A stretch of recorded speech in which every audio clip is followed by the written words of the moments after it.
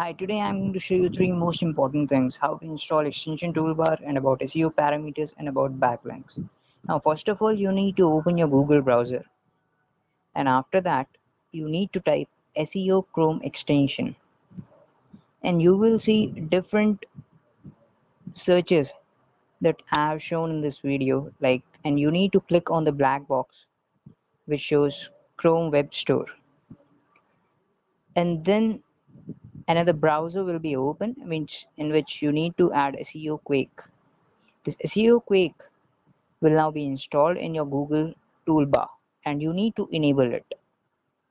And after enabling it, go to SEOquake preference and enable it, and then save it. Then type your name @keyword for technology for Dofollow blogs.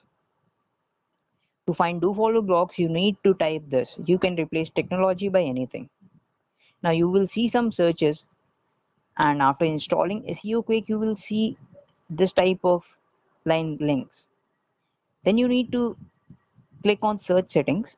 After that, you need to drag results per page to 100 and then save it.